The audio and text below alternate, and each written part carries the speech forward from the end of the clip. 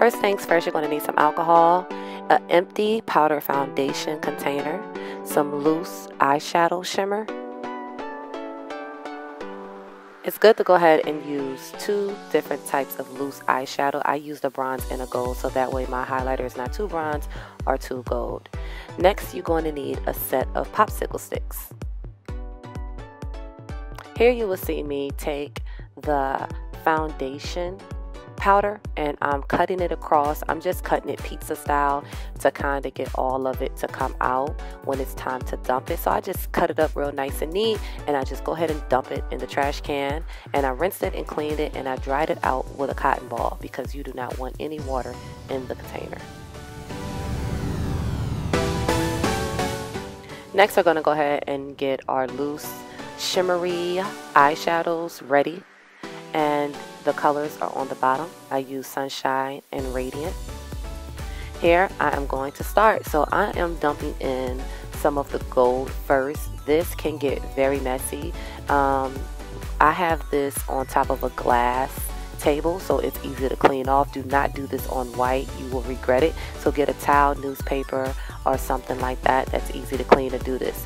Here you'll see me take the Radiant and I'm putting that on top of the gold because, like I said, I'm using it both so my highlighter can come out kind of bronzy and not too gold and also not too bronze.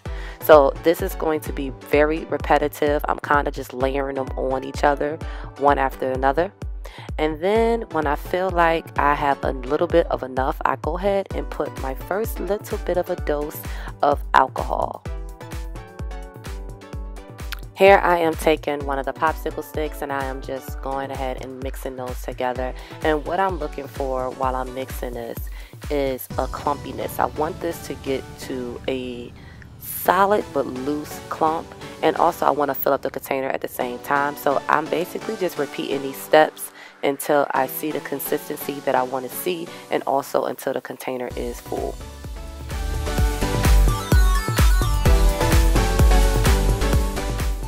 If I had to compare this to anything, it's kind of like mixing paint. If anybody's mixed paint before, you don't want it too loose, but you also don't want it too thick.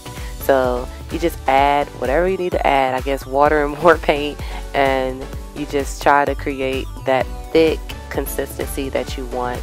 And that's what I'm looking for right now. So like I said, the steps are pretty repetitive.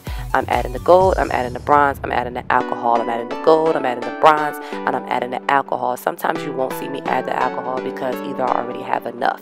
So at this point right here, I didn't know that the top comes off of the loose eyeshadow, and it kind of like dumped itself out. So I was like, okay, cool, I don't have to keep shaking it.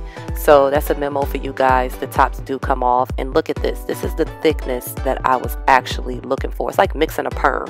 So this is the thickness that I'm looking for right here, and I'm just going to keep going because the container is not really full. So you'll see me keep adding.